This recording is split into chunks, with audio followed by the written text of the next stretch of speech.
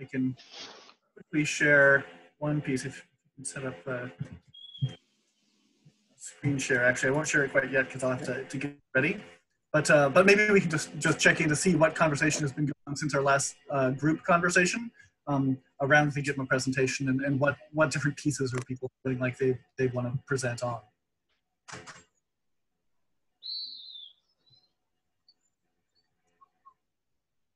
Marie, do you have any? Sure. So I jumped in and did a couple of things on the document. The first thing I did was to go into more detail to talk about managing versus unmanaging, and I'm definitely looking for feedback to that to see if you know, my perspectives align with other people's perspectives and how to make that richer.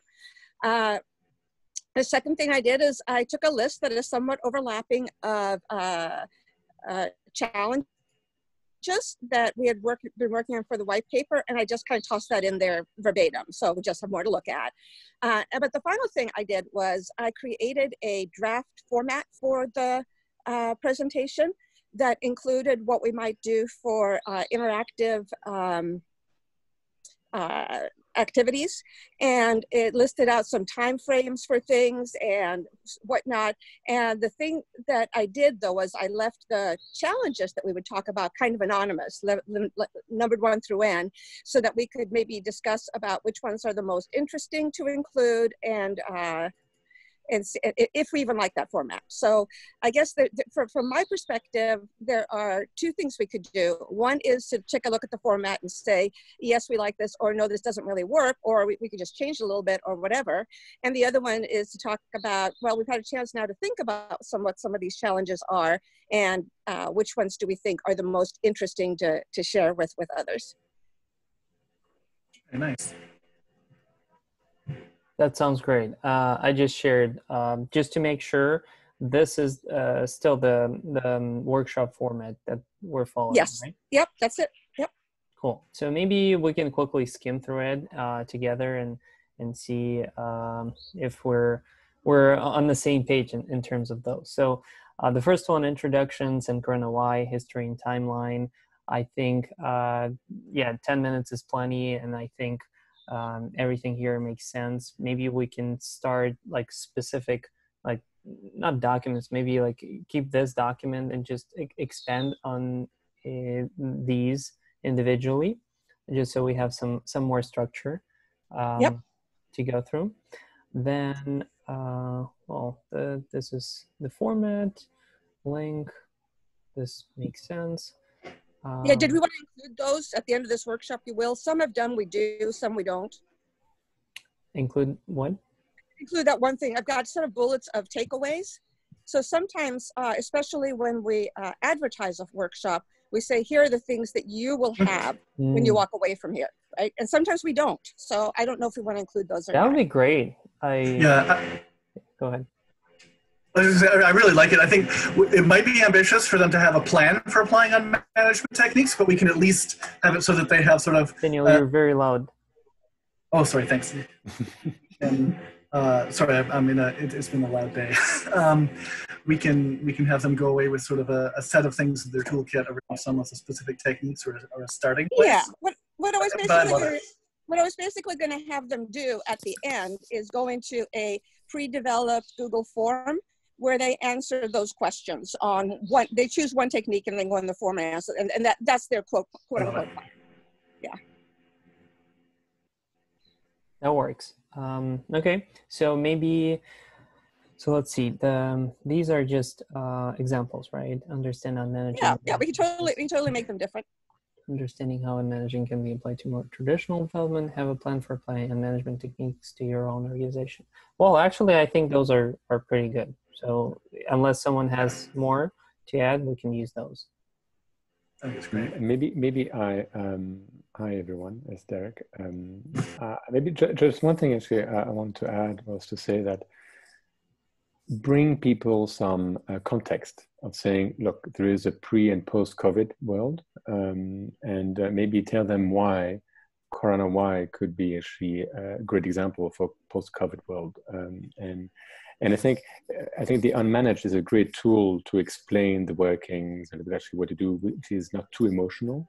But I think at one point it would be nice to have some kind of a common vision to say, look, what we've been experiencing is maybe the premise of something different that is not comparable to what happened before. So really say, look, this is a bridge to something new. And that could be maybe something that is not written at the outset, but that's maybe what someone should maybe get out of the workshop of saying, look, what you've just experienced is something new, different. And that's actually what we've just experienced, and you shared that experience. And that could be a solution to X, Y, Z going forward. So I think that would then actually also make CoronaWhy something quite unique, because it would be some kind of a new organism emerging that could be contributing to this post-COVID world in a different way than simply actually the tools that we're developing or you're developing. I think that could be maybe something which to keep in mind. Yeah, a great dichotomy here, and I think it will be even we would benefit from a slide that is like pre-COVID, post-COVID, and like characteristics of those in terms of management, including like remote work and fluidity of organizations and just the nature of on-demand workforce in general, because as we're seeing, the career development is changing rapidly, and the actual, you know, internships, all kinds of things, and people are starting to work a little bit like what looks like a very chaotic way, but also feels like a more natural way versus being, you know, locked into one company all the time. So there are definitely some things to like extrapolate in different directions. No, and that feeling of fluidity, I think, is important.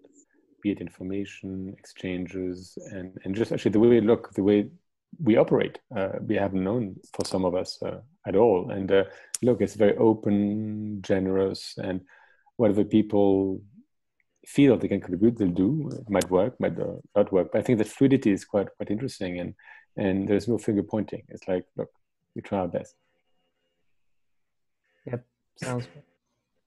It's useful at some point. Actually, yeah, let's go. We'll finish off this first. So the next one is actually like, I guess, introducing the concept of unmanagement, right, Marie? Yeah, so there I was imagining covering some of the stuff that I'd actually filled in higher up. Mm-hmm. Okay, cool. I have a little slideshow that I used with our Mastermind group to try to explain some of the unmanagement stuff, that if people want, I can go through kind of the highlights. That would be great. Oh, you cool. Want to do that? Sure. Okay.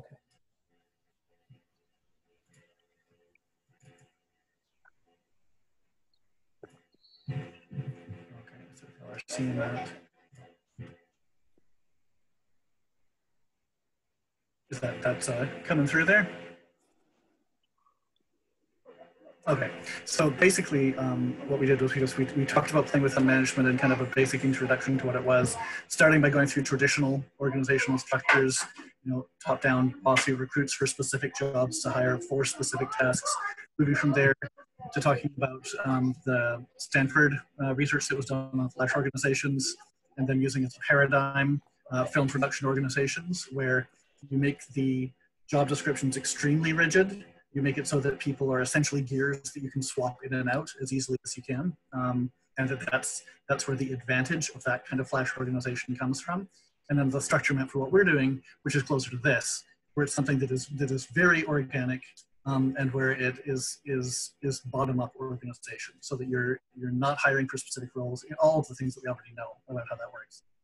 And then talk about an edge, you know, CoronaWhy is an edge case, not just as the initial case, but as one that is at the farthest extreme of what this is going to be like, where you have hundreds of people coming together to work on tight timelines to do production on something that's stakes.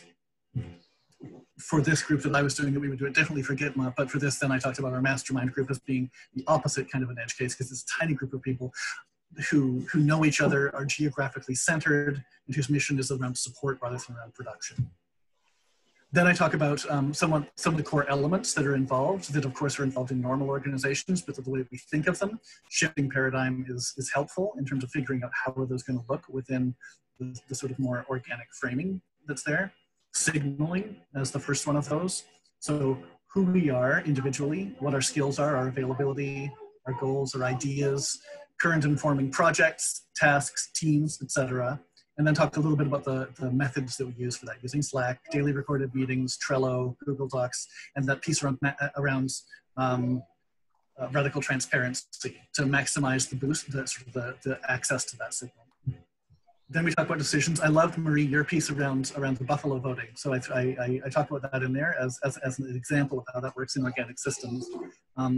But how do we make decisions as a group? And how do we do that in a way that is light, that's democratic, but not in a simplistic majority rules kind of a way, but in something that is kind of somewhere on a spectrum between there and something like consensus. And again, then talking about the same tools and how we use those differently for those things, because we also are using our Slack, our recorded meetings, our Google Docs for doing some of that decision making as well. Then talking about storage and memory. How are the different ways that, again, we're using Slack, the recorded meetings, Trello, and Docs in a different way to actually capture all the information about what's going on. And then talking a bit about the procedures and the artificial intelligence tools, and even just little things like Zapier and things that we're using in order to tie things together into a dynamic storage and memory system. And then the final couple of pieces that I talk about in that part, one being around cell differentiation. So how do we go from being an amorphous blob of volunteers into, rather than there being preset teams, differentiating out into discrete tasks, emergent roles. One of the pieces I didn't cover in here in my blurb right now about it, but that I talked about and emphasized, was that rather than Flash organizations where depersonalization is one of the key parts where its efficiency comes from, that in Unmanagement, personalization is one of those key parts. That actually understanding who the people are, what their skill sets are, what their passions are, help us understand where they can best plug in. And it's less about us plugging them into the right spot than us helping them understand and feel empowered to plug in where they want to.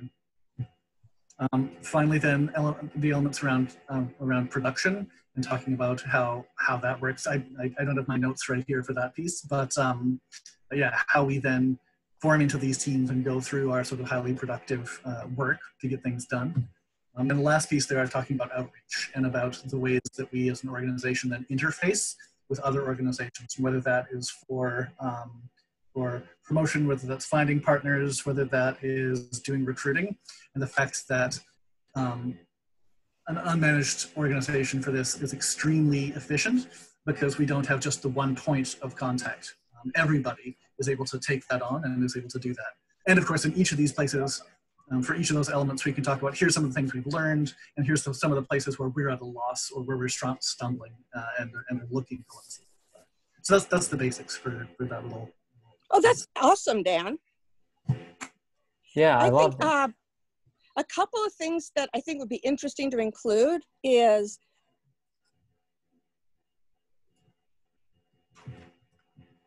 We lost you, Marie. On a cliffhanger too. Yeah, I think it's connection issue. Oops.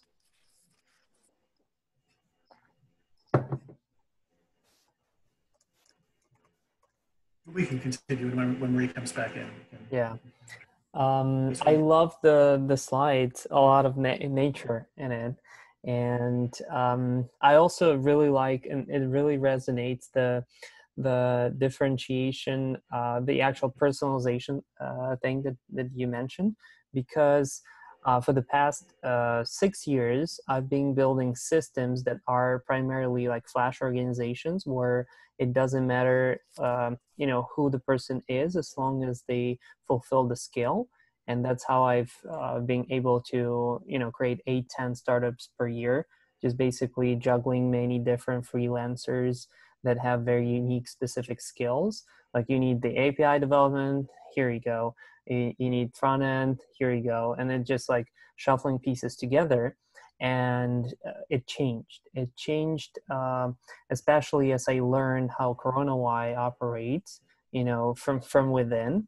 And I hope, different people that observed it also changed their management styles.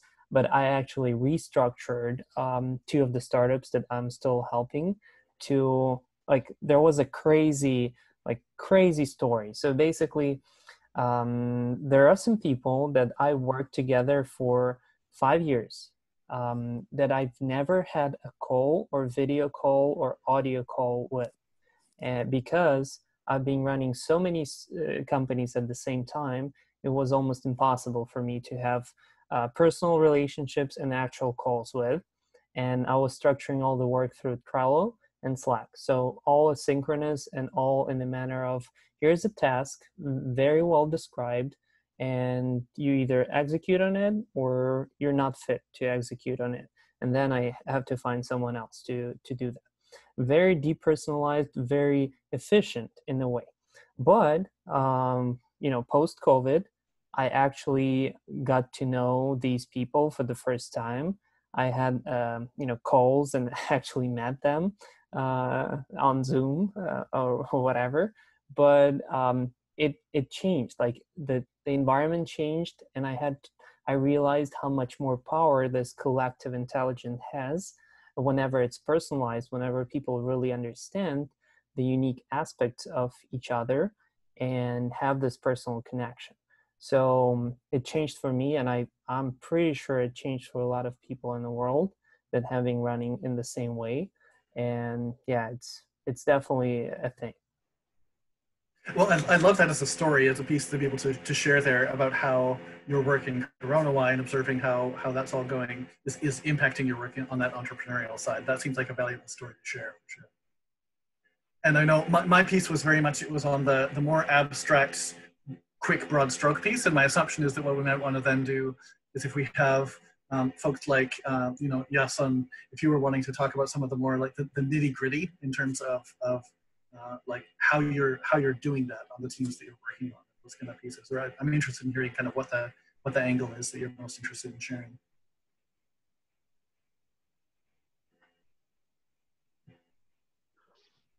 Sorry, can you hear me now? Yep. Yep. Okay, so what I think most people see at this approach is that okay, all this stuff we talk about is nice and sounds good, but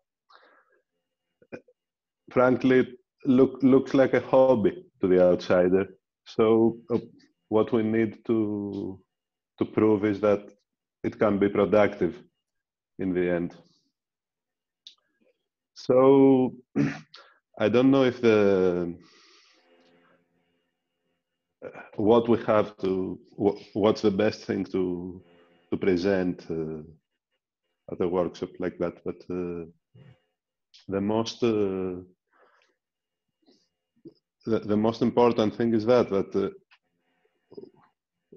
it actually worked, because okay, we say it should work somehow like this, okay, but we now have a true example. What I'm worried about is how we turn that into an actual workshop, because okay, there are 1,000 people on a question, would you be able to get this level of success without this organization? Probably not at such a short time, but what's our proof of concept? What's the main what is there some like I don't want to say right? competitor. Is there someone else working on the same thing on the traditional hierarchical management that we can compare against? Do we have the bar set somewhere and prove that we can go higher than that? Yeah, kind of metric and case study, right? Some kind of a baseline, I would say. Yeah. And incidentally, I feel like that's a perfect, exactly how you're saying it and what you're saying is a good segue. I think that it's great for us to give sort of, here's the cool stuff that's the broad stroke piece, and then to dive right into like, okay, that sounds neat, but how do you actually turn that into something that's productive and then to move into that. And here's a crazy idea. Why not use Kaggle as an example? Because they're basically, doing exact same thing, except, through hierarchical model, because, they're Google, and like you can see the differences and the speed and, all things attached. And obviously we're biased because we're working with them, and it's not like we shouldn't criticize them in any way or anything, but you can see from the inside of CoronaWhy how much faster we're moving and how much more capable we are at organizing people and delivering things versus them actually having access to 100,000 machine learning engineers and not being able to get the same level of meaningful collaboration. There is a lot of individual participation, but not collaboration. Because the key difference between where Kaggle is successful and where CoronaWhy is successful, I believe, is if the result can be measurable. If you see all successful projects on Kaggle have a baseline. They say, train a recommendation engine for movies, or find the statistics for hospitals, or things that you have a baseline, and you say if you achieve a higher score, you get ranked, and the highest ranking contestant gets the prize, gets the job, or even if you are on the top 10, it's very good for your CV, and you can probably use it professionally. But this competition with COVID-19, there is no actual metric. There is no open-ended. There is no leaderboard. So it proved that it cannot work in the Kaggle traditional approach. Well, I think sure. you agree with, I mean, you that's agree on kind that. of a point, right? Is that we're collaborative, not cooperative. I mean, not competitive. That's like the whole bottom line point. And Yes, you're looking at which is more productive. That's I don't think that we are prepared to or would be able to find sufficiently similar circumstances to do, if you will, clinical trials. But even if we could, I'm not sure that that's exactly the direction we would want to go.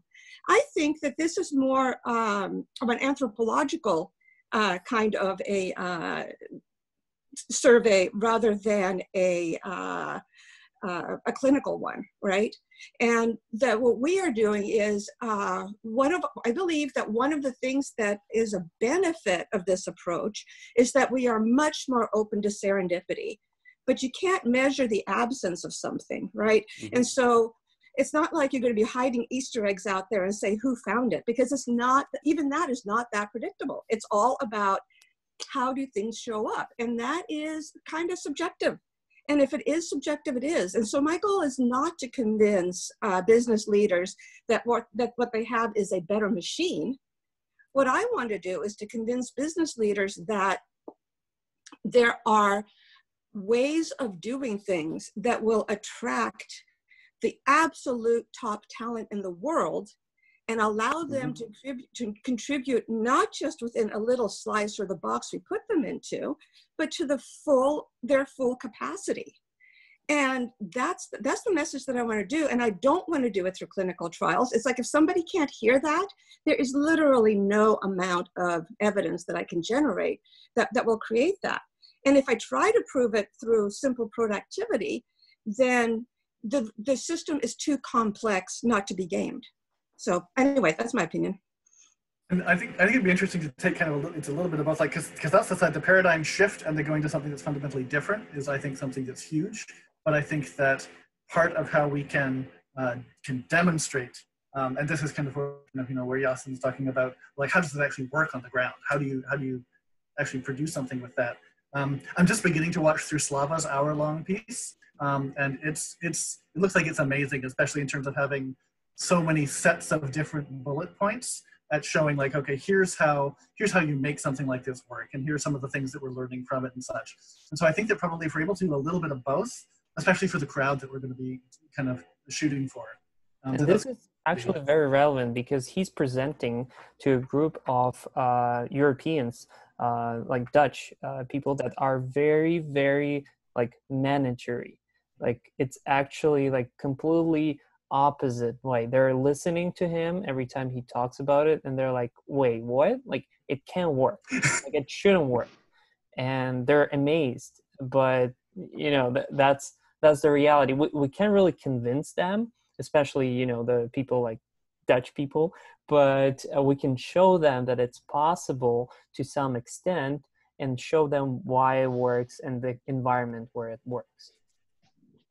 And I wonder, again, just thinking about that broad stroke side, if we start with something that is simply that clean demonstration of being able to say, so here was the mission, here was what we had as the starting point, and then here, however many weeks later, here's where we've ended up, and not just in terms of here's the specific, you know, some shots of the different things we've produced, but also saying, so we've had these things produced, we have these functional teams, here are the different contexts that we're actively developing and exploring, and here's our a little bit of a roadmap of what we have. Can you map actually the nodes evolving over time?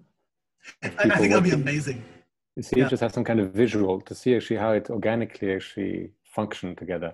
Because then actually it could be a great way to bridge and say, look, something similar, it won't be the same, but something that could apply in a different field, climate or whatever. Because that's where people actually would come home and say, but look, maybe the similar mindset, not the process, the mindset, actually, if harnessed the right way, could actually get to similar outcomes. And that's what's so complex. I think I really enjoyed what actually Maris said. It's really serendipity, and look, it won't be the same path. But if you have the same rules or mindset, then maybe you get to the similar outcome.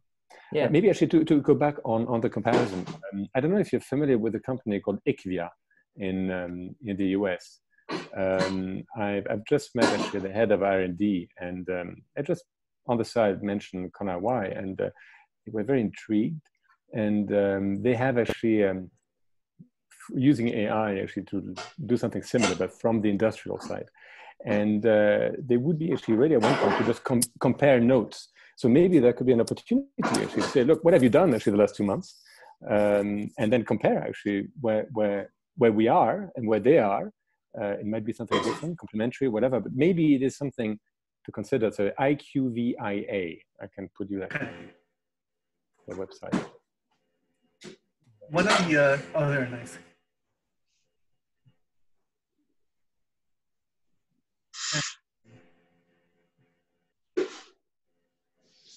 That's cool.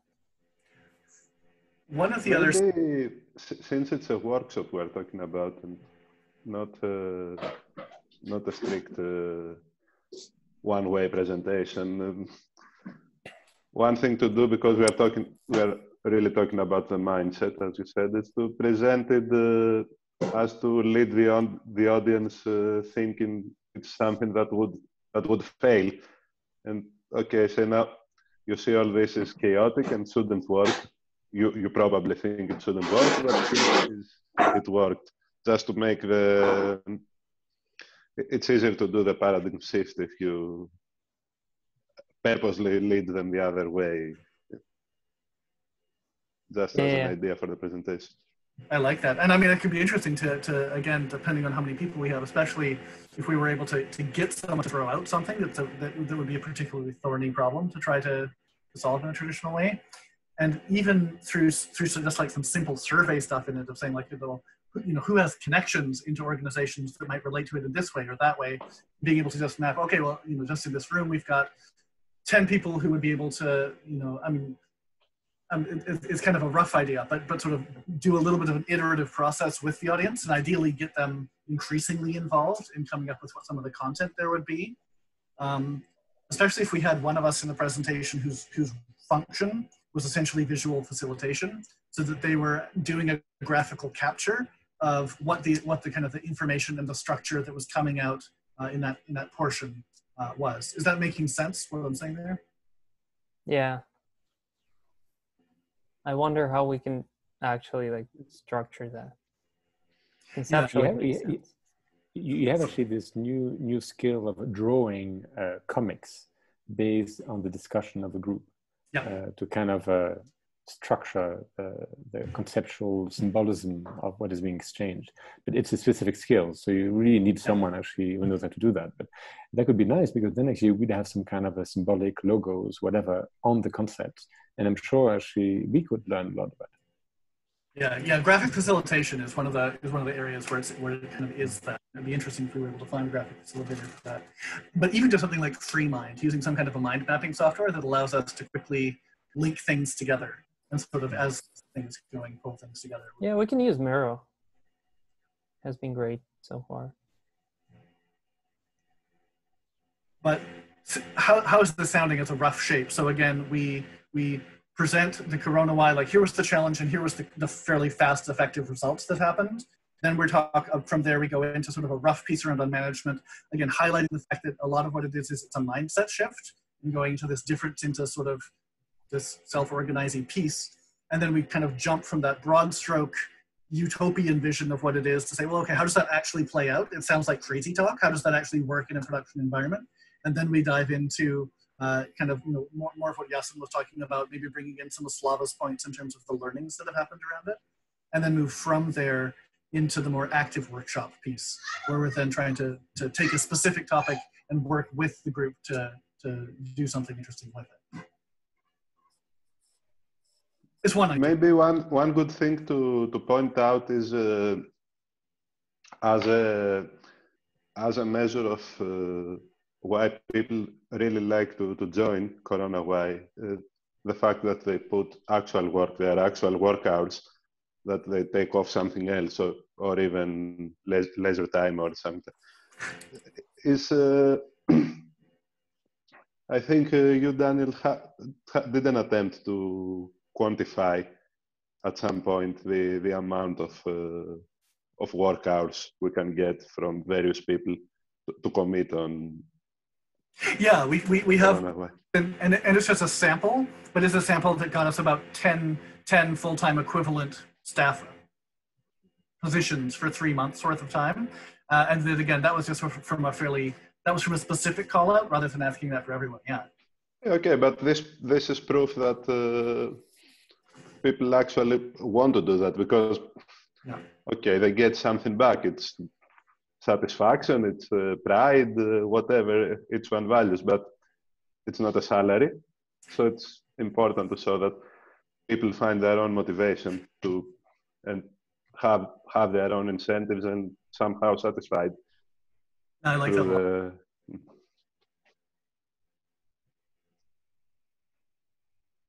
And I wonder if a mixture, it could be interesting within our Slack groups to do a little piece of, we have our section on why people have come and what the motivation is. It would be interesting to see, like, what are people getting out of it? Make a little channel where people could talk about, like, what are the benefits that keep you here? And I bet we could probably harvest all kinds of stuff that would be interesting both for the conference, but would also be great marketing material for us to be using in terms of helping other people get involved.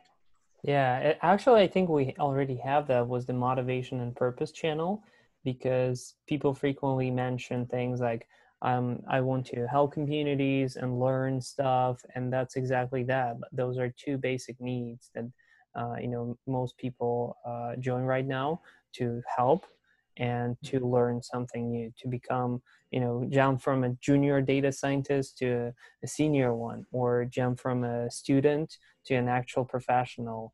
And that career elevation is definitely a strong motivator. Actually, the knowledge discovery concept that we've discussed as a product previously is pretty much applies here, because you don't know what you are looking for, but the framework is here so that you can find it and find your way and come out a better person or whatever. In a way, I have this internal joke that Discovery Engine is becoming a cult, like just being obsessed with the idea that there is something that can help you learn things you don't know exist. And it's such a powerful idea that you get really excited about it really fast. And yeah.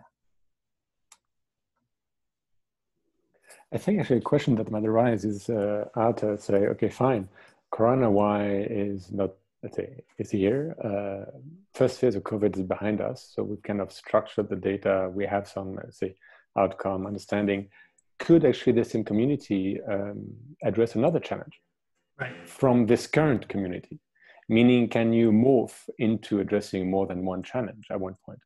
That would be interesting, because at one point that would be also a way to define actually where you want to go. So I would be interested to learn about that if I were actually in that conference. True, because I actually think that a lot of people that are joining CoronaWhy still are operating on the mindset that we're focused on this Kaggle competition. But then once they join, they'll learn that there is, the all kinds of projects. There is, battling misinformation. There is Health Lens, which is open source browser for X-ray images. There is, explainable AI. There is Discovery Engine, and all of these things to help open science in a way. And that in itself, I think, even though it's very overwhelming when you actually integrate into CoronaWhy and start learning, there is so much. It's definitely, I've seen people quitting just because there was so much stuff happening, but in a way it's also exciting. The people that can manage that like a lot are staying. Because I think I would rebound on what Daniel said, and maybe at the end of the workshop, have a future focus.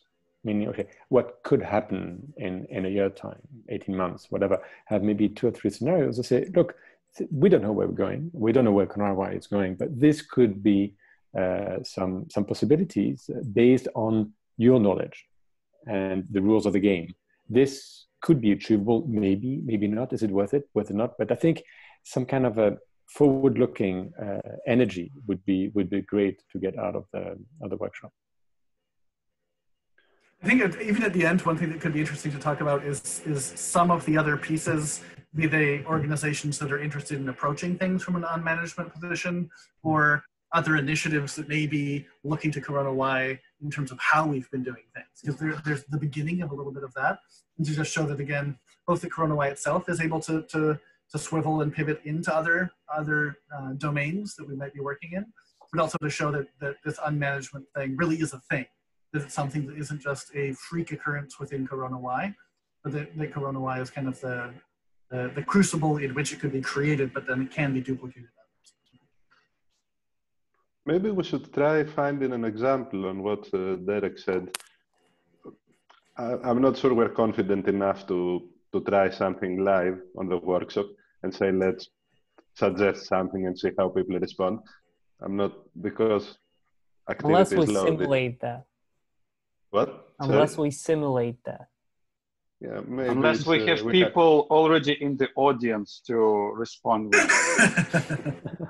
Like, because all of the experience that Slava had presenting his presentation, or any time we get announcement of some stuff that we were doing within CoronaWhy, there is always this moment of like shock when people kind of lost it. Then you see kind of something happens, and then in a couple of days later, you're starting to see the discussion on that topic within, like our Slack threads. Mm-hmm. And some of the more kind of complex ideas, it could take 2-3 weeks actually. Like literally, we had like scenario when at some point you see a thread on a Slack and people are like, oh, wait a second, we could use our Dataverse for this and this and that. And then you kind of like, yes, guys, like when we just launched it, we're talking about, this was the goal to launch that stuff. What do you think why we launched it? So there was, there is some frustration with this also, if you kind of from managerial perspective, right? When you kind of like, come on, we want it. So all of this top to bottom approaches usually kind of creates this, but eventually our system works from this bottom up time when you kind of actually see that no matter what you do, like the seed you plant is actually growing. So the nutritions are there in the ground. It's just about, like all of these directions. Also, one of the interesting things, like only this week I started using like new terminology just to package it and for people to understand better. Like what is this, for example, like Discovery Engine, not everybody understand what it is. But when I start using like, okay, we're doing Netflix for data, like COVID-19 related data, I think people are more responsive to that, because what is Netflix? It's a discovery engine for movies. You want to Netflix and chill, and you don't know like what to watch. Netflix will tell you, here is recommendation based on your prior, movies and your likes, dislikes. It can tell you what to watch next. And a similar thing, CoronaWhy acts as a platform like this. You show up, and then if you know what you want to watch on CoronaWhy, you go and do it. But at some point, then you kind of, you already watched the movie, process the data set. The next step is like what to do next. And a good example is if you look at team forecasting, and Isaac is a team leader there. So he joined CoronaWhy with his movie. It was like one of our first GitHub repo. It was like Cord19 Q&A engine. But then he started doing like simply modeling for patient forecasting. But at some point he kind of like, you know what? It's not fun to do it alone. And there are all other people who want to join him in the journey. And now we have a task time series from that. So in a sense that kind of the guy who watched his own movie, then he Netflix and chilled a little bit, and then he found friends to Netflix and chill together, right? And they're all using like CoronaWhy as that Netflix. So I think maybe from this we could kind of come up with this to kind of get this basis for everything we do together here. It's kind of like this open science and chill environment in a sense, right? So again, I only start using this week. That's why I don't have a lot of like confirmed, like well-formulated thoughts on this. But I think this is something that could be definitely put on like 1 or 2 slides, just like this type of ideas. Yeah, I think the Netflix for data is very good analogy. I didn't even realize that we can use Netflix as a good like extrapolation of or like simplification, the subset of discovery engine, because in a way it really is a discovery engine. You input things and you stumble upon things in there, and yeah, that's the ideal analogy. The only problem that I see is when we use analogies, even like specific to the product, we automatically bring connotations that are attached to those products. And like, I mean, Netflix to me is association of really like meaningless activity, like disconnecting from the world versus connecting and collaborating, because it's very like you don't Netflix and chill. This is again good point that like when you bring this Uber for something, that for something, there are like a lot of negative, baggage bring to it, but there is a reason why elevator pitches usually kind of converges to this type of thing when something really big is happening, like some disruption. And for example, like I definitely see that a lot of people are chilling from their corporate environment within CoronaWhy. True. They're kind of they're escaping from like that reality. But again, for majority of people, Netflix and chill, it's not meaningless. It's just simply like to escape from the world, watch a movie, recuperate, like revitalize themselves mentally, and then go back to real world. The same thing we have within CoronaWhy. People join, then they usually, those super active members, they're not doing anything from scratch. They're bringing something from the real world. They just, again, it could be data set, it could be a model or something, and then just simply want to try in other capacities. So maybe again, Netflix is like a passive activity, probably not the best analogy, just like the name is big and cool for data scientists. Netflix is one of the places to work. But otherwise, it's more of a like games or something, like gaming environment. So people want to escape corporate games world. are actually very relevant, because I actually think, and I've had these ideas about how RPG and like multiple multiplayer whatever games are very adaptable to this environment, because in a way, like you go on quest, but you don't really know what's in there. Like you don't know what like animals or whatever like things you fight. You don't know loot or like the things that drop out of whatever creatures you stumbled upon. And yeah, I think there is a lot that we can take from games as mechanics. I would say even more than that. So, back about 5, 6, 7 years ago, I wrote this article for O'Reilly Radar on how the World of Warcraft is actually a workplace simulator, and how. So I started gaming about 10 years ago. My kids were little, and I was running big engineering organizations, and it turned out that the kinds of feelings and concerns and whatnot that people brought to World of Warcraft were just as strong and powerful as people bring to, can I get my next promotion? It's amazing. And what really struck me there is that my 11-year-old son learned to lead by influence as I don't know if you guys game, but as a tank, you lead by influence. And so he had to have like all these people from different walks of life, all of whom were older than him, and some of whom had official authority and prickly personalities. And he had to get them to do the right thing or they wouldn't down the boss and win. And so I think that, and so it really is to some extent an example of unmanagement in a management environment where unmanagement is necessary in order to, or is in some situations necessary in order to produce a successful outcome. I love that. And actually, I think, go ahead. So just a quick thing since we're going with this WoW analogy, and Mary, like this example of tank is a really good example how CoronaWhy, at least early on, worked.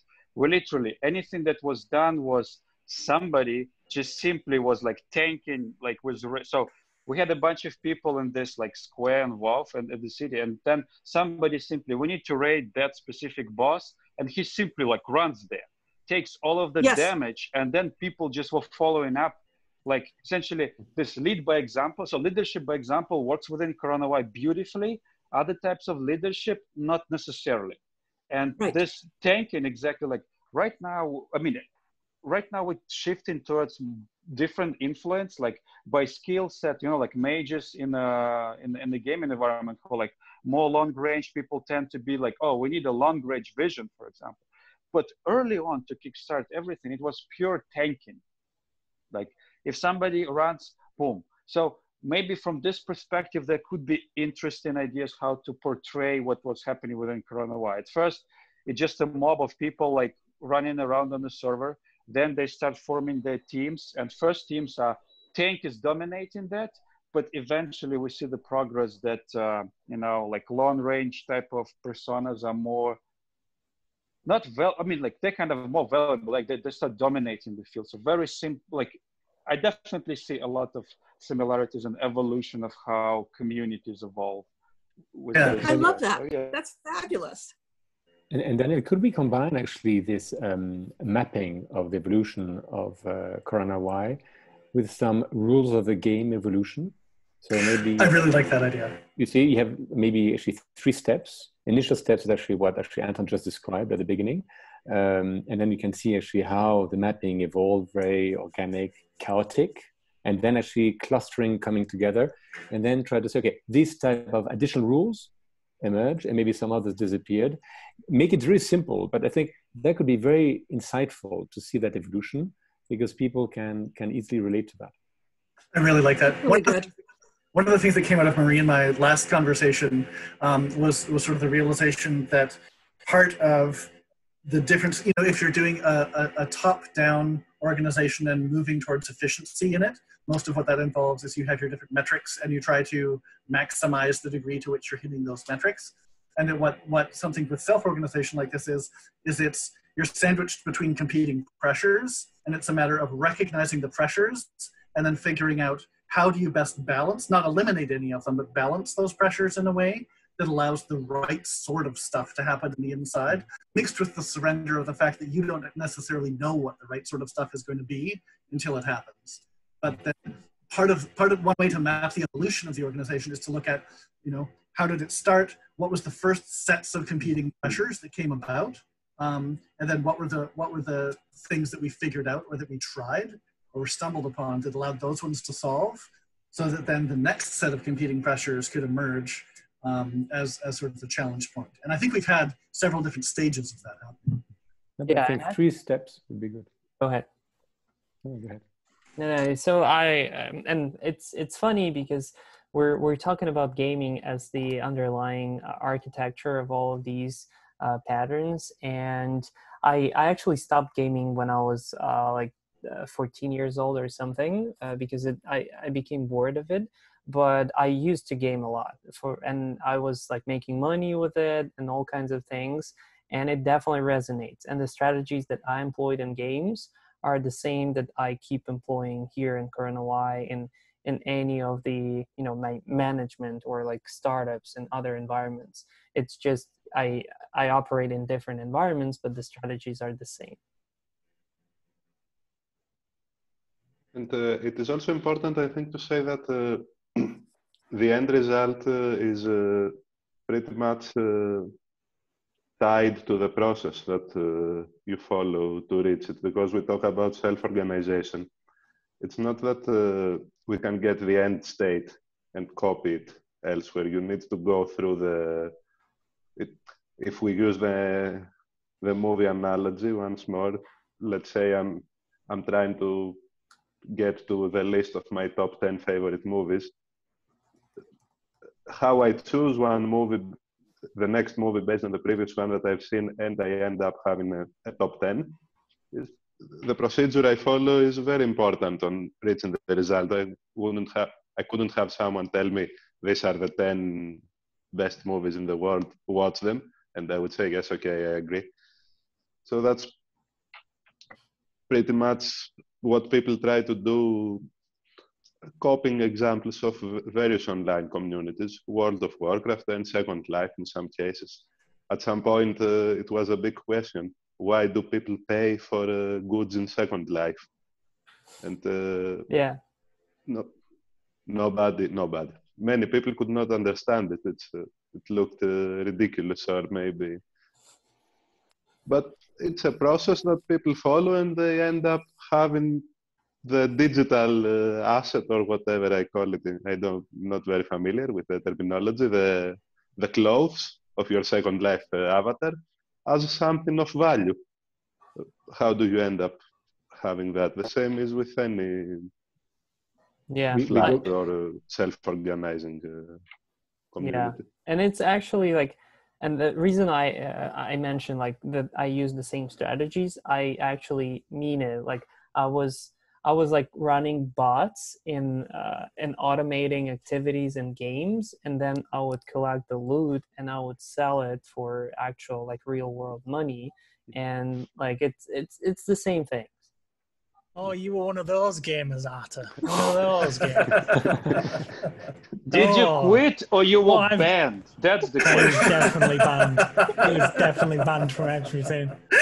Admittedly, a guy I game with a lot got banned from Diablo 3 because he was playing 4 characters simultaneously in one computer with like shell accounts, to the point where they were like, he was farming the game so hard, they were like, and he streamed it and used to talk about it, and he got banned from the entire game because of it, because they were like, yeah, you are breaking the game, man. You shouldn't be able to do that.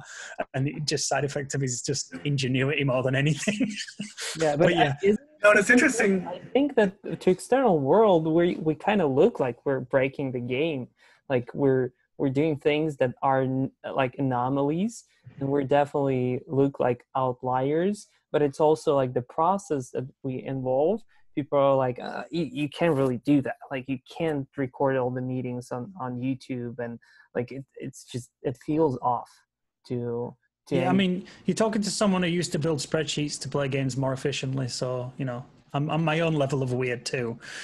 Just different from your weird. And I've been doing that since I was like 13. So yeah, same. Excel spreadsheets of trade routes for where you're gonna throw all genuinely totally, yeah. Used to build trade routes, trade routes for efficiency. I used to sit down and work out calculators of like, how much can I take this toll before it's no longer as efficient as it could be. You know, how much can I make money? How much can I experience? Which one's the mix? How? And I had spreadsheets for worked it out for me. And I'm like, when I used to talk to people like in the real world doing organizational stuff, just like, give me a bit of time and I will literally spreadsheet you something to solve this problem. Yeah.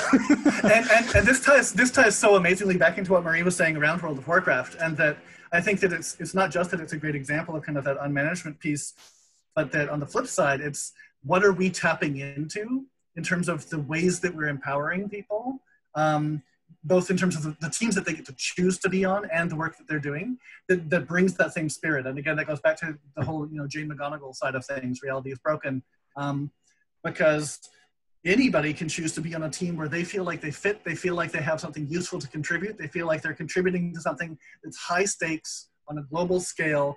These are the things that draw most of us who are gamers into the games we play. And then I think one of the things that really struck me when Marie, when you were talking about, I forget whether it was a guild or what it was that you were kind of running, or a league, but that so much of the feeling of elation that's in there, it isn't just about beating the big boss, it's about having a team that's tight and it has each other. Absolutely doing it as a team. It's 90% of the fun I find in games is I could play so many. For a long time I quit for the same reason that Arta did. I quit gaming for a number of years because it's a big time sink and it won't bring in anything good into my life anymore. And then I got back into it and I realized it is literally my social life. It's my social life, and that's fine. I don't have to do a lot of it, but it's my social life. It's my little world where I can join someone and be my version of me, and everyone else is as weird as I am, and that's fine. And I'm fine with that. But it is one of them things that, like, the only time I've ever had real fun with a game, the game is the vehicle to bring people together. It's not actually the thing that I'm bothered about. I could play, there's so many games I've played that I'm like, I don't enjoy this game very much, but I'm playing with like 10 people I love just shit talking with and having a laugh with and ripping on each other and trolling each other and being silly and winding each other up and helping each other out. It's like sometimes we help each other, sometimes we put minds in front of them and wait until they walk into it and go, sorry, but I'm not really sorry.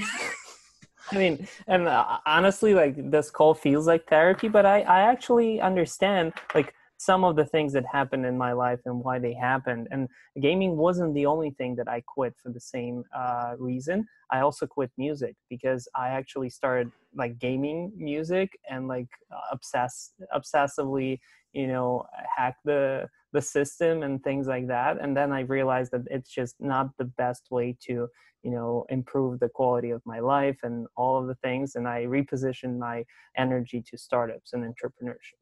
So, yeah.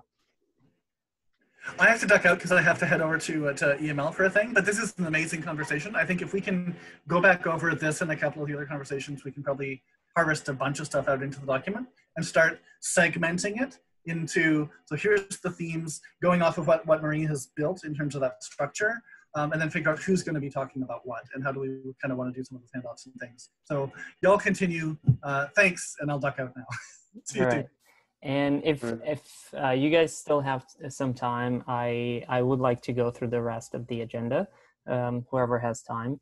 So on management, I think we went very deep on that. But then the challenges, part 1. So I think I missed a little bit of that because I was in a different call. But it's fine. I'll catch it up on the record time. Yep. So challenges part 1 is basically the routing. What was the challenge, how it was addressed? And Tyler, you would be actually perfect to expand on this because you were the person routing basically most of the time. Was the support of me, Daniel, Anton, and a couple of other people. So maybe you could spend some time and extend on this somewhere in the document. Again, not too much, not obsessively, but like one page, just high level description of how it happened and what were the challenges. That would be great. Exercise 1, part 1, solving remaining routing. So basically, and I think what would be important, and I think I mentioned it before, is introducing the context, the fact that we're evolving as organization, and the challenges that we had when 100 people were joining per day are different than the challenges of picking up 10 people per day and that we're experiencing right now. And who knows what, like if we actually push out some product in 2-3 weeks, we may experience this influx again. So yeah, I'm worried about the first time that we push anything that like a big media bump of any kind, that there will be another wave, and I don't want to have to do that manually again.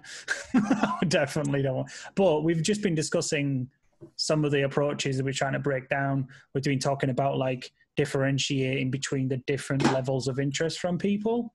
So like thinking of it as like people who want to sign up just for the newsletter, just to get a bit of an update what's going on, just to have an idea.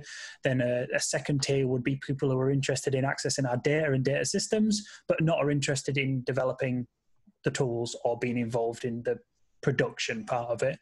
They're more interested in just accessing our data sets and telling us about the fact they're using our data sets. And then the third will be an active contributor on Slack, involved in a team, involved in things.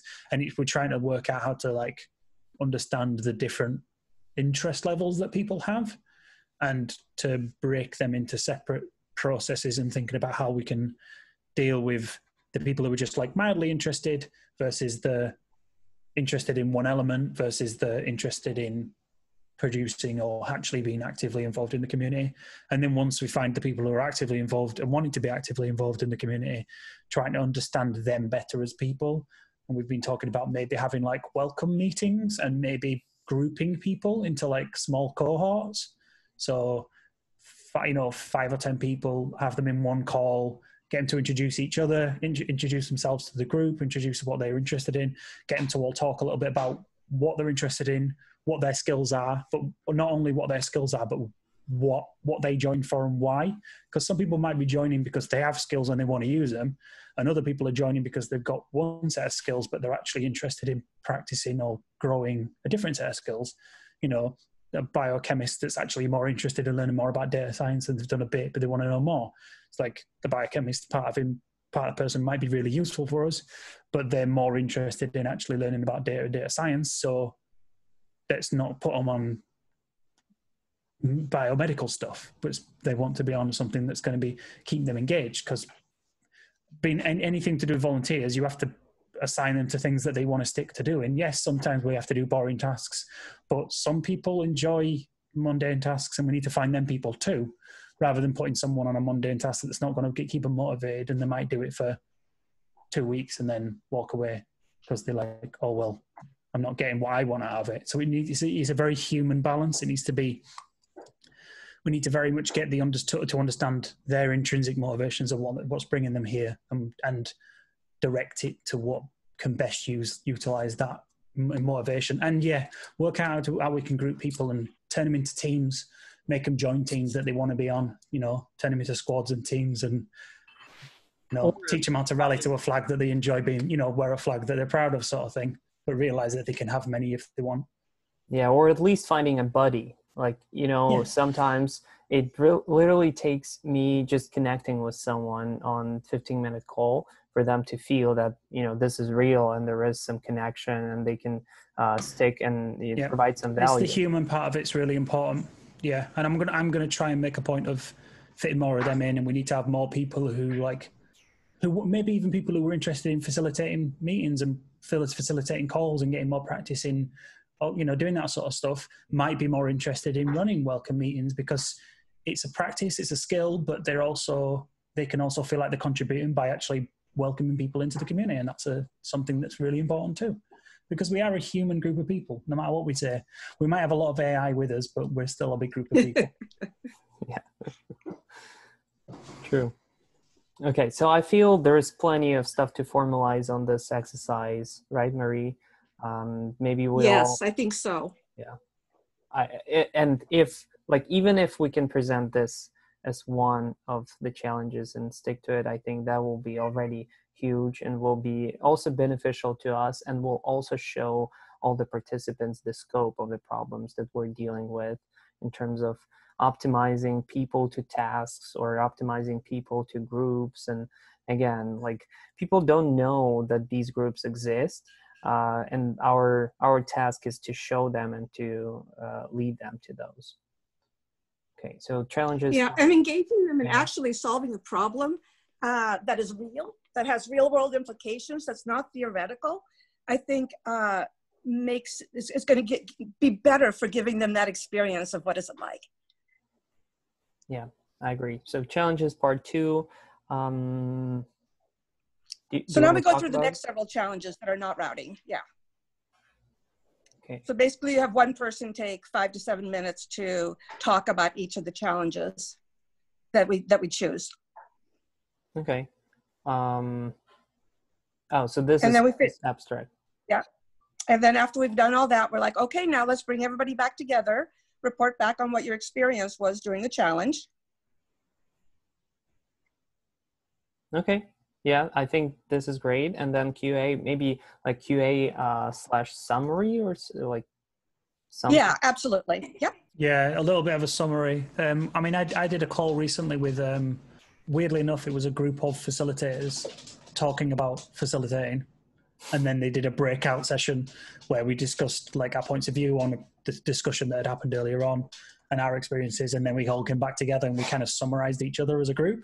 So like I talked about this and that person in my group talked about that. And then someone else talked and they said, this group, we talked about this. And it's an interesting sort of what stuck and what people, talked about.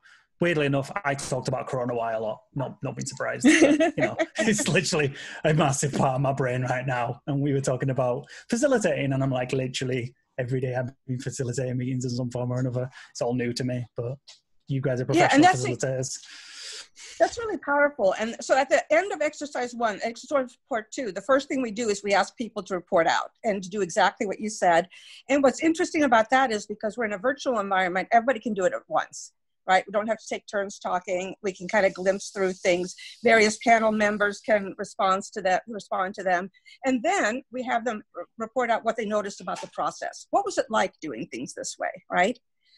And then we move into exercise 2. And in exercise 2, this is the part where we want them to think about their own organization and say, out of all of these issues, out of all the lessons learned that we've just come through, which one of these might be applied to your own organization?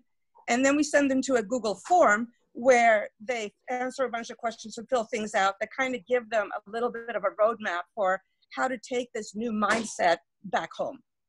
This is super cool. So wait, like how do we structure the Google form? Like, do we ask questions or we present like this things we summarize? So what we're going to do is under each of the challenges, the way that was formatted, we talk about the challenge, but we also talk about lessons learned, and we also talk a little bit about how it might apply to non-emergent organizations.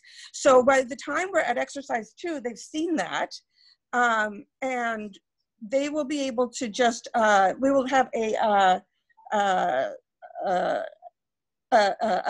code, a QR code, a QR code or a short URL that they can go to, and that will take them to a Google form. In that form, they will fill out their own thoughts and ideas and examples. And so it'll be like, which challenge are you interested in? What makes this hard in your organization? What are some things that could make that less difficult to implement? What are some of the outcomes you would expect in your organization if you did this? So they have something concrete to take home and share with their teams and have discussions about. An alternate way to do this is to just make one room for each challenge, for instance, and then they can kind of congregate and chat in there as they're filling them out. Should we maybe make it like voice? I mean, here's the thing in my experience with text and forums in general, like it's really hard and you have to commit to fill that out asynchronously, and it flows much nicely if you just ask people, and it depends on how many people we'll have on workshop. If we have 100, that may not be possible. If we have 50, I think that would be cool to just like quickly go one by one and be like, hey, so introduce yourself and like, where do you think you can apply this crazy idea? Right. There's no way there's going to be enough time to do that. Okay. Because, right, so let's say you take 30 seconds for each, that's 25 minutes for 50 people. And most people don't talk for 30 seconds. They want to go into their backstory and that kind of stuff. Anybody who joins this kind of talk is probably going to be a talker, so you're going to get 5-minute discussions off every person, and we will be there all what night. We can do is, let's say we set up breakout rooms, and I assume that within those breakout rooms they are able to have voice and text all happening at once, which means that they can have a conversation, and each person has access to their own form. Right. So as they're filling out their form or not filling out their form, whatever they want, they're also kind of seeing and hearing the conversation around them. Yeah. I think we could even split up, and each of us could go into one of those rooms and facilitate. Maybe one idea would be to simulate the actual model we are suggesting and do things as they happened in CoronaWhy. Put them all in a Slack channel, let's say, and have them write a short 2-3 sentences, what challenge they want to deal with and what they think, and see how they go into private rooms and team up and have them describe their experience. Because that's the model we are promoting, right? So. Yep. Right. All right. Sounds like a plan. Are we going to be able to spin up a spare Slack for this particular idea? That would be nice, yeah. There are plenty of other things we can use as back channels. Actually, we may use that new thing that me and Anton and other people found, the Matrix, which is the open source alternative to Slack. And it's basically a quick way to spun up conversations and not be locked into any vendor. Let me. Does it have like email signups, or is it just a case of you can just? It's a protocol. We can use any. If there's an anonymized version of it, or like a way that you don't have to go through putting emails in, you just dump people into it. So this is a weird name, but it's a protocol, and basically you can use voice or message. It's encrypted. You can bridge it with Slack or any other things, and you can use any client to do it. It's kind of like IRC chats on steroids in a way. And yeah, I actually IRC. Yeah, we can actually try it out, because we've dreamed of finding a use case to try it out, because it's not that easy to jump off Slack in terms of CoronaWhy. And yeah. I vote to I'll send a link. I mean, is it open source? It is. If it's open source, I am 110% on board with flipping to an open source system, because it cements the idea that we are trying to use as much open source and open access and availability. Because if we use an entire open source system, someone else can go, I can build that for free. None of the things I don't have to worry about £6,000 worth of Slack every month because it's $6 a person and I'm going to have 2,000 people in a month. I don't need to think about that. It's like, I can build a Slack equivalent for free. It's like, yes, it means we're only promoting more of the open source, and we use Slack because someone built Slack and somebody had Slack, and that's where we started. I'm perfectly fine with moving, but we need to work out an appropriate time to move, and also a move that's not going to lose loads of people. Yeah, I think go ahead. The only question I would have in terms of using it for the presentation is, how long does it take to download and start to use? Is there a learning curve?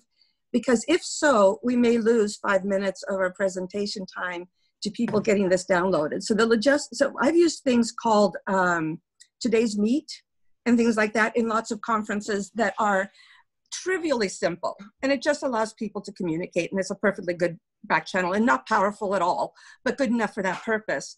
And the way I imagine having this work is that we'll have some sort of a slide showing up as people are waiting to come in, and it will have the name of our presentation and stuff, but also here's a link you need to go to. This link has everything you need to download, everything you need to look at. It has our slides. We're not going to make you wait till the end for the slides. If you want to jump ahead, jump ahead. Vote with your feet. We believe in what's important to you, kind of thing.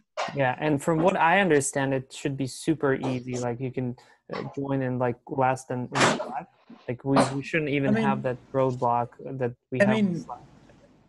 If you want an even easier one that is a one-click go through, don't even need to sign up process, you can use Discord. Discord has a chat system. You could spin up a Discord server which has chat channels. Yep. Discord is free. It has a voice capability space within it, but you don't. And you could easily just build one for this purpose alone, and then it's a link through a website, and they can do it inside a browser. And honestly, I tried Discord and I joined some volunteer group, Ukraine something, and I got lost. Like it was like, even though I'm tech savvy and I know Slack. You're not tech savvy, don't lie. But it was like I got confused. Like and see like. Yeah, but that got confusing because it's a really big, complicated server with lots of things on it. If we spun up a server just for the people who were there, and they don't have to sign in with their. Let's have. Hey guys, take a look at today's meet. It's it's not engineering sexy, but it is really simple. It's dead. Down for maintenance. Yeah. No, it's today's meet has shut down. Thank you for 10 wonderful years. Today's meet's gone. Okay, I withdraw my suggestion. Cool. So let's do this. Me, Tyler, and Anton, maybe Yasan will spend some time, and you guys are also welcome to participate in it. We'll try to make a decision between Discord and Matrix, and we'll just test it. Like we'll spun up new thing and simulate how it works, and just see what is the most seamless way, and then we'll decide. Yeah, the good thing with Discord is you literally don't even need an email account. You can just sign in. Just put a username in it. That's all you need. So and it can be just built and forgotten. We can delete the server after we're done with it. It's as easy as that. Yeah. So I think it's the same thing with Matrix. Probably. it's not the one. Let's try and see what works best. And you can build in the voice for the subrooms there if you want to, which is nice. Yep. Okay, so I think today's meeting was amazing. Let's quickly agree on this next one, maybe early next week. What times work for everyone? Around the same time? Anything but Tuesday. Okay. Tuesday don't work for Daniel anyway, so. Oh yeah, right. So Wednesday, 1 p.m. Pacific, which is the same time as today. 9 p.m. for me. 9 p.m. is fine for me. More than likely, anyway. Sounds good. I think. So, I don't know. I've got that many webinars I go to. Are we comfortable with the general outline that I threw out there? Okay. I think that the next step I would like to do is to translate that outline into Google Slides. Oh, thank you. Yes, Google Slides. I'm good at finishing other people's sentences. Put the outline out there, and then we can start assigning slides to people to fill in. And Archer, do you think that your communications folks would be able to do some sort of formatting for us, add images, that kind of thing to make it beautiful? For sure. We have plenty of people willing to help. And is there with whatever technology we're using for the webinar, is there a way to put up a background screen? It's Google Meet, so I've never seen that in Google Meet. I don't think probably because I know what we can do. We can route our personal camera or something. You know how the Snapchat hijacks your camera and you can use filters. We can use something like that. Tyler, you probably know. Okay, that. yeah. My that we have a professional looking background instead of my bedroom or whatever. Yeah. Well, can't guarantee that. My room's still going to be my room. I can put a filler on it, but it's always looks clunky and weird to me. I need to get better lighting for the next time I do it though, because I like sitting in the dark, so it doesn't help when nobody can see me. Okay, cool. Sounds great, guys. I'm super excited, and it feels like we're getting something very interesting together. When is this meeting? When is this going to be? Workshop? June 21st. Yeah. June 21st. So we got what? 2 weeks, 3 days. Yeah. No pressure, guys. Not It's much. just- I mean, not be funny, but in 2 weeks we went from 0 to I don't know what speed we were at but it was fast. Okay, sounds good. Yeah, good night. Good day for different time zones, and yeah, let's sync asynchronously inside. The other thing we didn't do was identify what challenges we're interested in. I think we can have that conversation in Slack. Yeah, let's start. Well, Okay. routing has to be there, and let's think Right. about two adjunct like things that Engagement is really good. I saw that from a couple of people. Yeah, That's Let's awesome. decide on engagement. how many do we want to have, first of all. I would say 4 at the Knowledge most. management. Knowledge management is an absolute pain in the ass. yeah. Decentralized knowledge management without a center is really a big pain in the ass to try and work out, because there is, no matter which way you spin it, you've got to have some management of a central repository, something to where people can go to. You know, you can't expect it to be running around. Another in one that I fog. think is really, really unique is this notion of setting your goals bottom up. Yeah, but might be hard to define as a challenge. Maybe. I'm not sure how do you even formulate that? I thought Slava's statement earlier on, which was quite interesting, about earlier on when he was talking. I watched his talk earlier on, and partway into it, he talks about like organizations. He talks about CoronaWhy as an organization. Some interesting things he says, but he talks about how like an organization, like open source things, requires something of a benevolent dictator and it requires something centralized, even if that centralization doesn't want to be the center. So a benevolent, so somebody who doesn't want to be the center, but it is kind of helping doing some of the juggling and the deciding of things. And I thought that was an interesting description of like a decentralized open source volunteer system, like the building of Linux. And he talks about Linus Torvald. Linus Torvald is the benevolent dictator of Linux, but he is benevolent. It's never been about him. He's been about building a tool that's beyond and more than he can even build. But he's still kind of has one hand on the wheel, because it still needs some steering. He's respectful to an extent, so it's not like which is I enjoyed the fact that he described him as benevolent dictator, because I'm like, yeah, he does have a hell of a lot of power, and he's not got a lot of power because he wants power. He's got a lot of power because he built something from the start, and thus people look to him. But the side effect of people looking to him is it's respect, but it's not authoritarian. It's same not, as Valve, I am the boss. The Gabe guy, like Valve is a similar sort of principle. It's like, but there's more money in there, so it's not quite the same. Because let's be fair, Gabe is exceptionally rich. You make me think that maybe one of the topics should be culture, right? Which is what is the mindset that the leadership has to have and that everyone has to have, kind of. And maybe another dimension is trust. I think transparency and trust is fundamental to why we keep on talking about. Arthur and I have discussed it more than once. Daniel and I have talked about an inclusive culture, but also a culture of openness, and not just openness in like transparency, but openness in like vulnerability. You've got to open up to the fact that you might be wrong.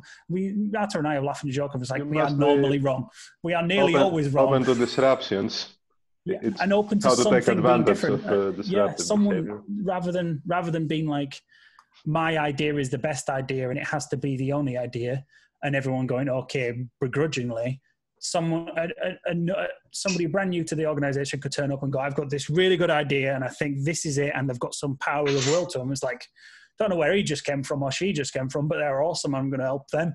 And it's that trust that you don't have to be all the answers and you don't have to define everything, and you can trust someone will turn up and help. And it is a trust. The kind of information that would get lost in a traditional hierarchy.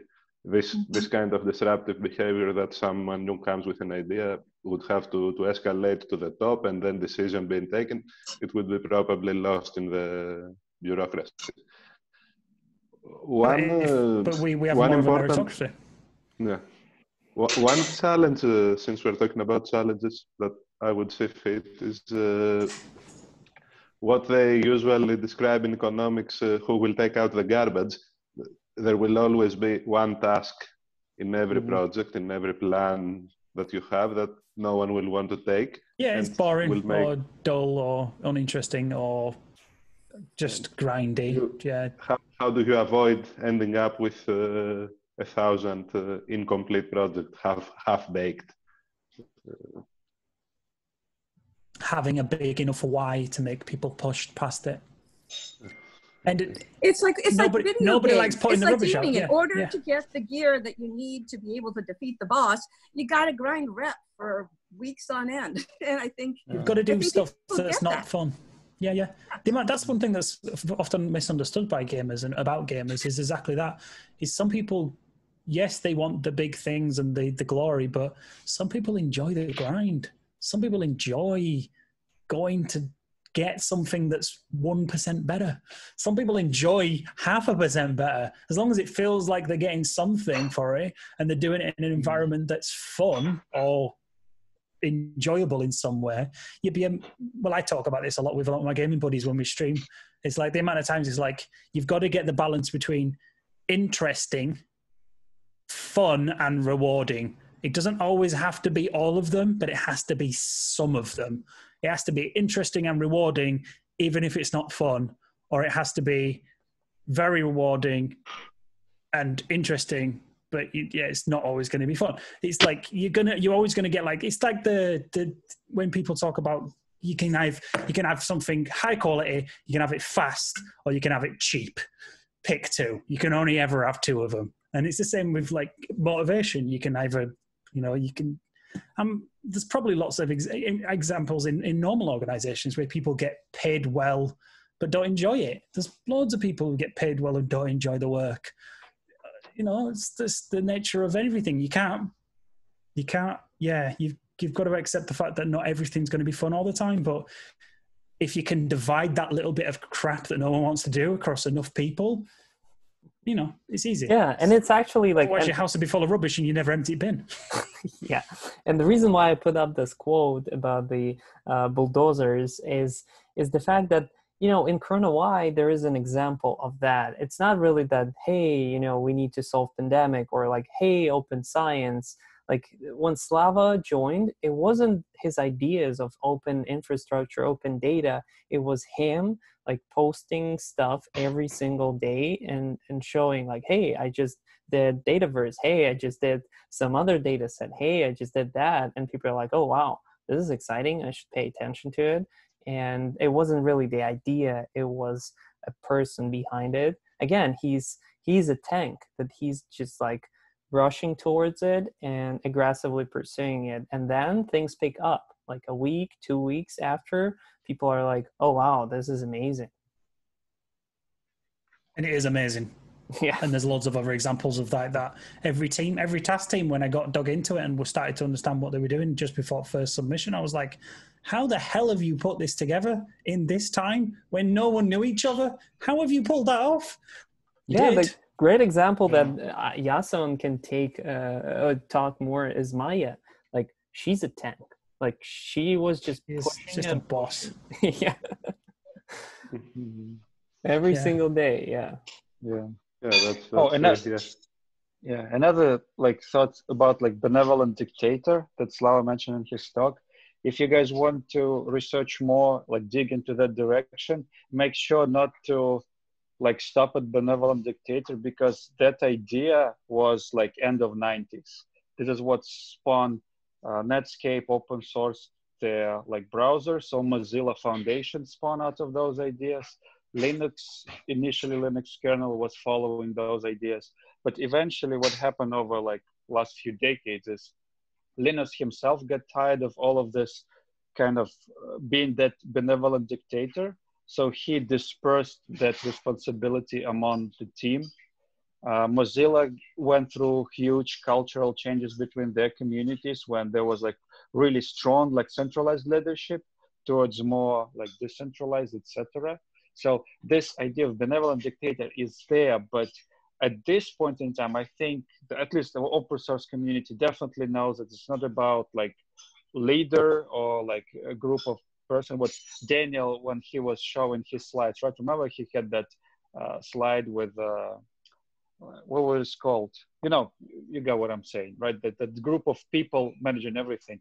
Benevolent dictator these days is essentially the processes, exactly like this culture of the community that kind of synchronize the ideas between members, but then everybody goes in the same direction. And obviously there will be some tanks, some like mages, support things, etc. But there are no like that benevolent dictator becomes now like really this abstract like God, you know, it's there, but everybody considers it differently, etc. The benevolent dictator has gone from being a person to a concept, a why. Yeah. But to a certain extent, I think he was talking about like the initial birth of a project requires a centralized spark, a self-motivated, self-interested, intrinsic value that someone's going to put some grind in before anyone else gets on board. Before anyone even steps foot in it, someone has to be pushing something forward. And Arthur is a prime example of that. He started the process and he put a hell of a lot of energy in right at the beginning. And the more he put energy in, the more people went, he's putting shitloads of energy in. I want to help him do some of the energy he's putting into it. And that energy is then distributed amongst more people who see the value in the effort that's required and realize it's not natural and healthy for one person to carry it. And the human of us come into it. It's like, I want to help. I'll take one load. And then another person comes up and takes another shoulder under it. And then another, and then another. And it gets to the point where everyone is carrying the load.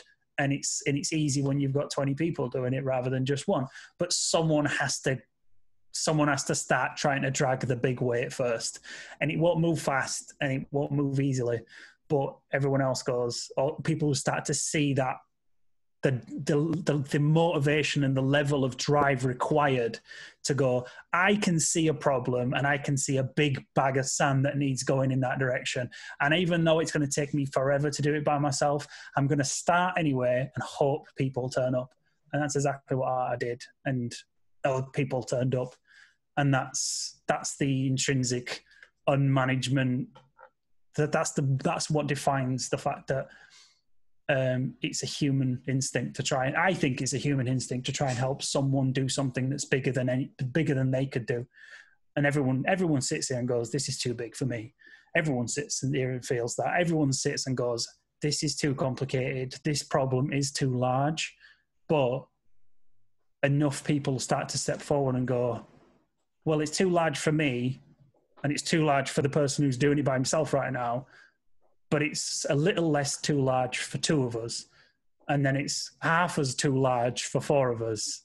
And then 4 turns into 8, and 8 turns into 16, and 16 turns into 600, and 600 turns into 6,000. That's the way a movement grows. But someone has to be the idiot at the beginning who tries to move the mountain by himself. And, and that's it. That would fit perfectly, actually, what we spoke earlier on about actually games and maybe the way they evolve, and maybe have 3 steps to kind of describe the rules of the games. And initially, of course, the rules are linked to this benevolent, let's say, dictator who has to show drive and define certain rules. But then over time, those rules could be more implicit to the group and then leading towards boundaries, limits, a bit like a soccer game, you have a field. And then actually within that field, you have then certain rules to actually how to behave. And if those formalize, then actually the group will organize itself without the benevolent dictator. So I think we had spoken early on of maybe defining 3 steps of evolution and then the rules of the game for each of those steps. And that could be a nice way maybe to get out this kind of benevolent dynamic, moving towards a more self-organizing organism. And how critical the initial conditions are, right? Yeah. And the people. It becomes some kind of tradition in the end. What Anton said, that the process is that the benevolent dictator is the process now. I would say it's not culture. It's more like tradition. You do some things, you may not understand exactly why, but you know it works and we do True. things this way.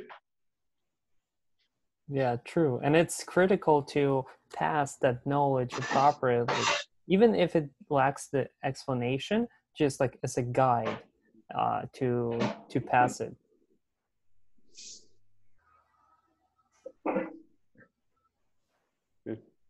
And then actually what I think is interesting on top of that is how useful it is to have a meta conversation that explains the why for the tradition, so that as everybody working independently is making their own decisions, they're making those decisions and applying the underlying principles well when they do that and when they break with tradition. Yeah, and that becomes like the, how do we define the code of conduct? How do we properly, you know, establish the principles?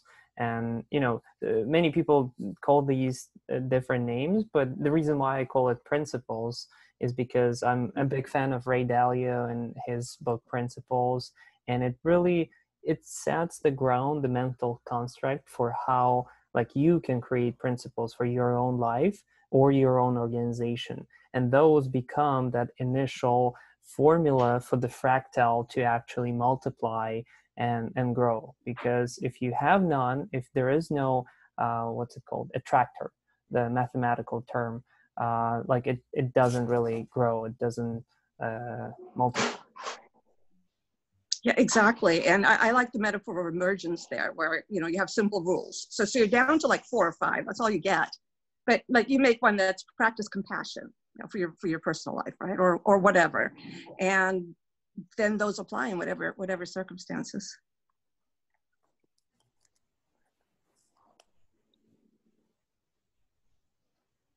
All right. I think we've discussed more than we can probably digest for the next couple of days. So let's marinate on those things, and yeah, jump into Slack whenever we have ideas. Yeah. All right. Sounds good, guys. Thank you so much. Have a good night. Have a good day. Bye-bye. Thank you. That is, guys.